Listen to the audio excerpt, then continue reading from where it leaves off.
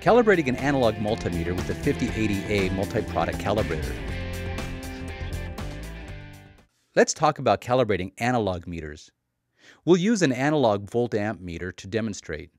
This analog meter has two input terminals on the top and a switch to select voltage or current function and ranges.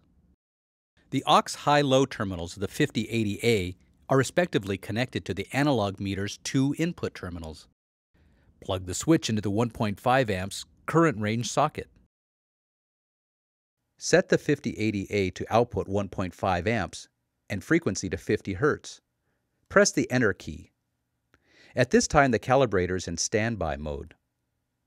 Look up the L comp on 5080A's control display and press the blue soft key to turn L comp on.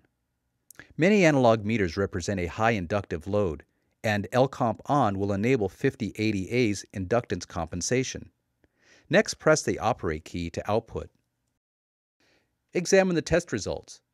Turn the knob to adjust the 5080A's output and set the analog meter to read exactly 1.5 amps. The analog meter's error is directly displayed on the 5080A's control display.